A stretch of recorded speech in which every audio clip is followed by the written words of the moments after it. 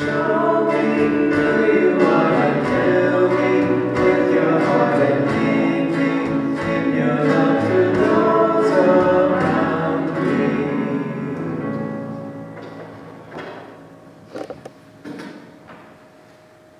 morning and welcome, First Christian Church of Pittsburg, on this nice, cool September. Hope you all are having a magnificent morning. It's a special day. Do we have any announcements? Any announcements? Need to announce? All right. I am ill. And I went to the doctor yesterday. I don't have COVID-19, whatever strand we have right now. So, but I have something else that I don't want to share. So I'm going to wear a mask whenever I'm, out and about. I am going to start a new Sunday school class today at 9:30. I'll wear a mask in there. It's in the room on the north side of the sanctuary. You can get through it through the cry room. That's the room at the north, on the northeast side of the sanctuary. Go through there or to the dividers. But anyway, if you're lost, just go in the sanctuary and say, "Where's the Sunday school class?" And I will guide you in. 9:30. What? Just follow the crowd. Just follow. Yes. Oh yeah. There's that. That's a good way to do it too. And speaking of COVID-19. We got the Colos, the Slappers, Bill Garrett, all have it that I know of.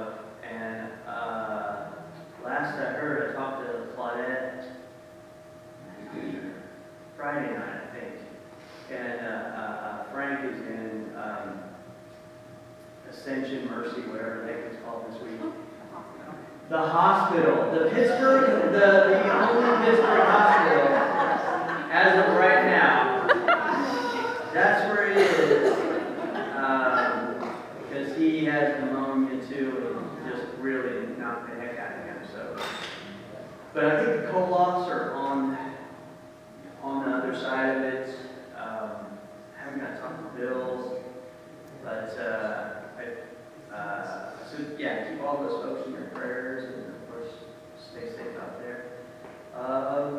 And if we want to keep praying for Rodney Trice, he got good news this week.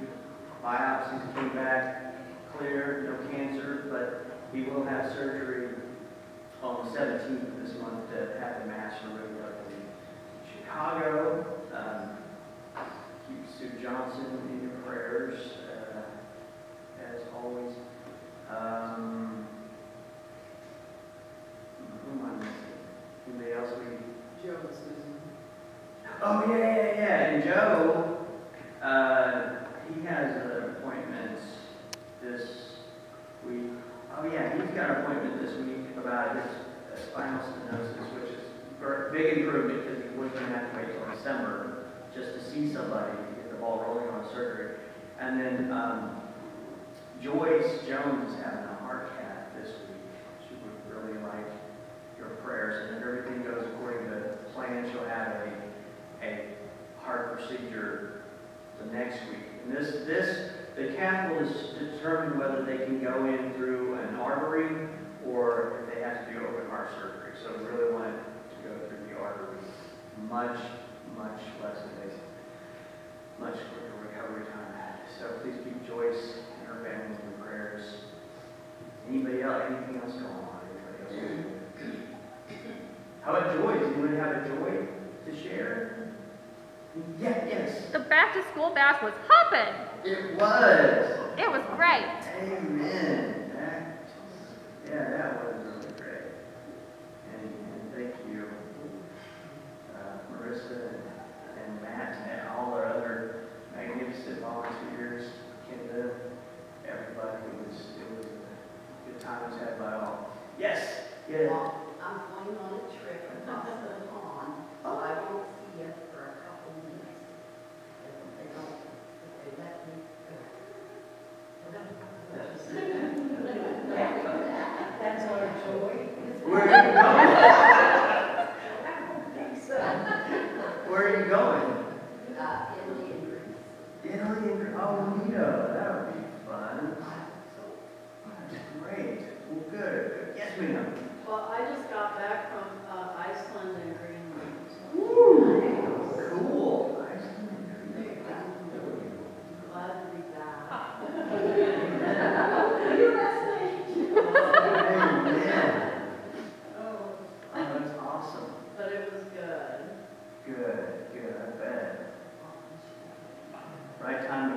go?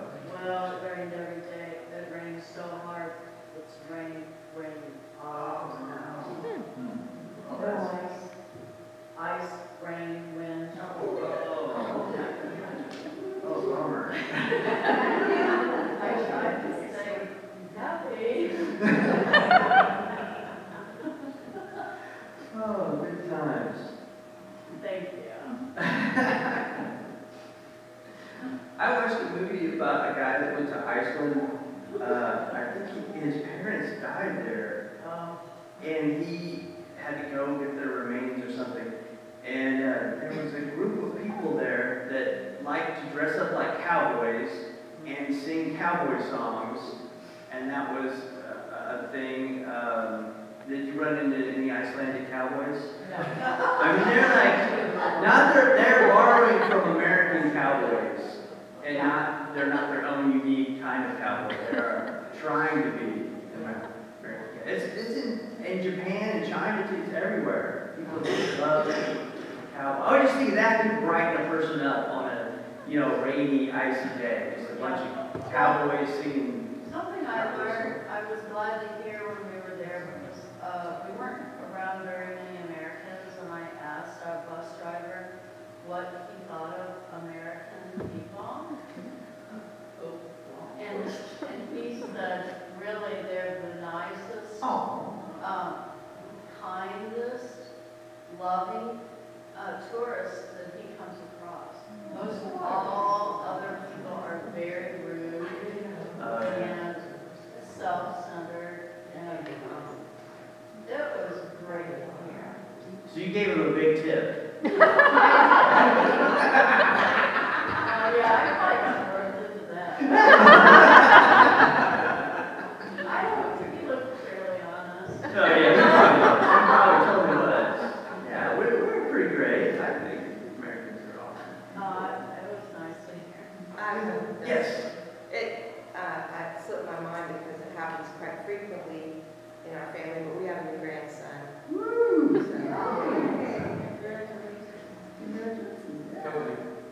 It's a brown grandson. I mean, he's not brown. But I mean, out of the brown Side. side. Well, my daughter's brown. We have a new grandson, Kobe Mark Brown. Yeah. Oh, that's great. Any other? Yes. Well, I got, on this COVID thing, because I'm heading out, I did a thing with my doctor, and I won't say it now, but if anybody's interested in some of the things she said, protected and all that, so, I'm gonna go now and take a time, but, it's not scary as some people want to believe now, but there's a lot of things you can do to keep from happening, so. Oh, good. That's good to know. Yeah. She'll be setting up a food. Oh. Go see Betty at her helping her after the service. All right. Any other joys or health tips? All right. Let's get to it. What? Oh yeah, we're gonna have a rummage sale this year. We've had them in the past and they went well, so we're gonna do it again. And we're set. Oh yeah, if you want to move stuff around, come back around 11:45, noonish. We're going to move all the furniture around in here, get ready for the rummage sale. I don't think there's even going to deal with any of the items. Just get this place set up to put them out. So that's happening around 11:45-ish. I think there's going to be pizza, right? Pizza. There's gonna be pizza. There's going to be pizza. All right. So that doesn't get you here. I don't know what will. So if you're a member of the board, you need to be at board meeting before you come out here to see. Oh yeah. If you go to the board meeting, you're probably not going to have to do the work here. So go to the board meeting from the board. I set that up intentionally. After the second service, at the board meeting in the parlor. So be there, be square. Anything else going on? Oh yeah, the rummage sale the 19th, 20th, and the 21st. There's going to be a special deal just for church members on the 18th, right, in the evening? Yes. You know that, like 5 to 7:30-ish, I don't know. 5 to 7, it was so close, 5 to 7, Wednesday the 18th. You can shop till you drop. Okay, anything else going on? Anything else? Okay, now we're going to worship. Heck yeah, we're going to start with our affirmation of faith. I believe that Jesus is the Christ, the Son of the living God, and I confess him as Lord and Savior in my life.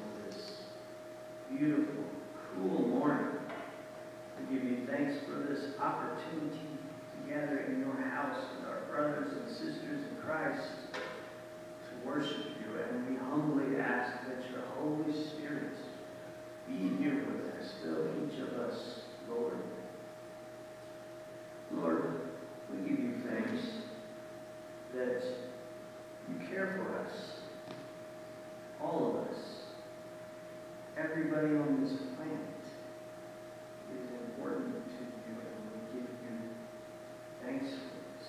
We give you thanks that your love, your care, your compassion, your mercy doesn't come to us, isn't for us because of anything we've done or anything we believe or anything we want to do. Or anything else about us.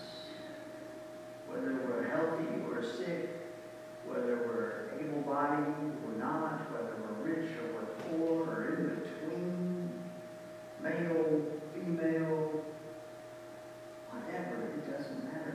You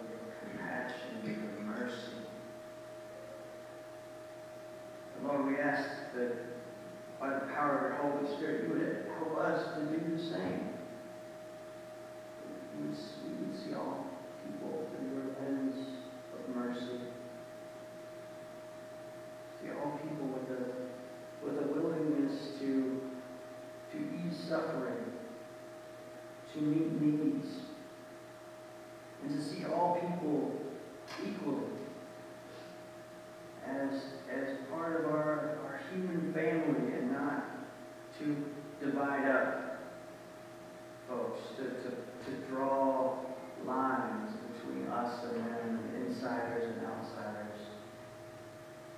To see everyone as people, human beings, brothers and sisters that you love.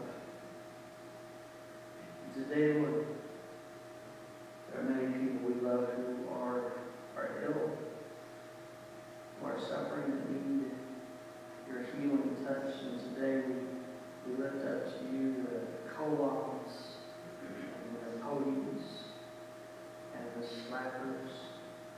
We pray that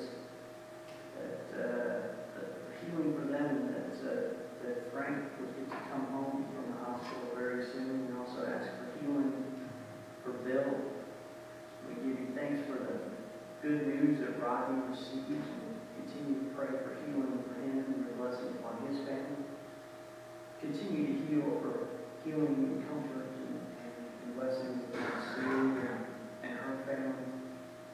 We also ask for your blessing upon Joyce and for a successful procedure on Wednesday. We pray that she is able to have the most invasive procedure possible to remedy her heart condition. And also, Lord, we give you thanks for our back to school bash. It was a wonderful time. We give you thanks for all the people who attended, all the volunteers that made it happen. We give you thanks for wonderful vacations that will be taken and have been taken. And we also give you thanks for Mike and Jenny's new grandson, Cody, and we ask for health for him and your blessing upon him and his family. And we give you thanks for all this in the name of our Savior, Jesus Christ, who taught us to pray. Our Father, who art in heaven, hallowed be thy name. Thy kingdom come, thy will be done, on earth as it is in heaven. Give us this day our daily bread, and forgive us our sins, as we forgive those who sin against us. And lead us not into temptation, but deliver us from evil. For thine is the kingdom, and the power, and the glory forever. Amen. All right, Scripture, Luke chapter 6, verse 36. Be merciful, just as your Father is merciful. The word of the Lord. I was reading a book about making disciples a while back by a preacher who had founded a bunch of mega churches up in the Northwest. And I was reading his book because I figured he must know what he's doing. But I quickly figured out I don't want to do things his way. And my first clue that his way didn't sound like God's way to me is when I saw that he referred to people who don't have faith in Jesus Christ as spiritually dead. Yeah, it sounds terribly arrogant and disrespectful to me. I don't know who made Christians the judge of everybody else's spiritual life. Because for years I've heard other Christians call people who don't believe in Jesus, don't have faith in Jesus, they call them lost. That to me also sounds arrogant and disrespectful. And from what I know of our loving Heavenly Father, no one can truly be lost. Everyone is accounted for because there isn't anywhere anyone can be that God isn't besides. And this reminds me of the Pharisees. Yeah, I talked about them last week. I think they get a bad rap in the Gospels. I don't really think they were bad people. I don't think they were. I don't believe it was their intention to make life difficult for other people. For example, last week when I talked about keeping the Sabbath, I implied that the Pharisees were extra nitpicky when it came to that because they thought Jesus' disciples had broken the law when they grabbed some snacks in a cornfield on the Sabbath. And I'll stand by my judgment of nitpickiness, especially from my 21st century point of view. However, those Pharisees, they honestly thought their way was God's way. They really did. And they didn't invent this way on their own. Like that megachurch preacher I just mentioned. This is what they were taught.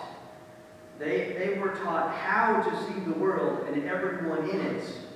A world full of insiders and outsiders. They didn't all just meet up one day in the early 1st century and decide, let's all be super judgy from now on. I mean, really, really annoying and condescending all the time. That never happened. They didn't do that.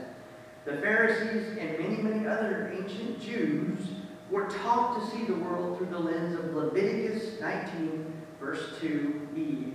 You shall be holy, for I, the Lord your God, am holy. And that sounds good, right? Holy is good.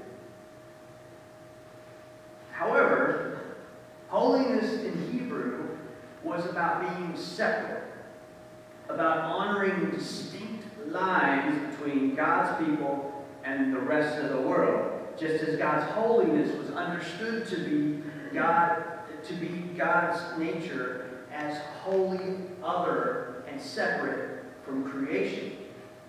Consequently, Pharisaic interpretation of the law was concerned with categories and classifications, with boundaries and borders as a way of staying separate from the world themselves. And this pursuit of holiness produced a system of classification that set down binaries or dividing lines that could be easily identified, like pure, impure, clean, unclean, healthy, sick, Jew, Gentile, able, disabled, honor, shame, male, female, adult, child, young, elderly, poor, rich, powerful, powerless, righteous, unrighteous, no, sinner, moral, and immoral. So basically, the Hebrew holiness codes had the effect of being preoccupied with who's in and who's out.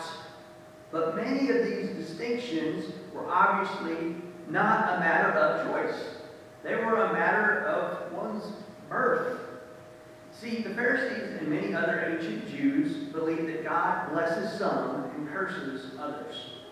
For example, if you're rich and healthy, if you're male and a Jew, and if you enjoy the privilege of high status, these are all signs of God's blessing.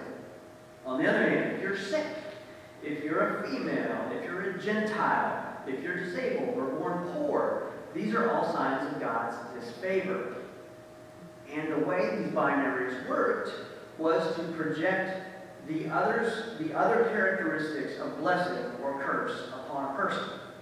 For instance, if you were born rich, healthy, able, and a male Jew, you received the benefit of the doubt when it came to purity, honor, power, and righteousness. On the other hand, if you were born poor, sick, disabled, female, and a Gentile, it was taken for granted that you were impure, an object of shame, powerlessness, and a sinner. And because of this emphasis on boundary lines, anything that straddled or blurred the lines was viewed as impure or unclean as well. Even things that simply stayed a little too close to the line were viewed with unease and suspicion. Like, for example, effeminate men or masculine women, cloth made of 2 different materials, or intermarriage between a Jew and a Gentile. You see, to be considered pure and therefore holy as God is holy, there must be no blending, no blurring of the lines. And this is the lens through which the Pharisees and many other ancient Jews saw the world. And then along came Jesus, thank God, and he greatly challenged the religious elite's system of purity that always seemed to disproportionately advantage those who already enjoyed great privilege. And at the heart of this debate lies an argument over the very nature of God. Whereas holiness occupied a central place in the dominant view of first century Judaism, because remember, you shall be holy, for I, the Lord your God, am holy. Jesus challenged the purity system by offering a different vision for the nature of God. Be merciful, just as your Father is merciful. Yes, Jesus presents mercy as central to the nature of God. It's a way of saying that God feels the feelings of others who suffer, and he's moved to act to ease their suffering. Yes, those who suffer, those who found themselves on the wrong side of the purity binary, have captured God's heart. As Jesus said at the very beginning of his Sermon on the Plain, from which our scripture comes, we're backing up to verse 20 and 21. Blessed are you who are poor, for yours is the kingdom of God. Blessed are you who are hungry now, for you will be filled. Blessed are you who weep now, for you will laugh. Amen. And those are people with whom Jesus spends most of his time, which is absolutely the Jesus we all know.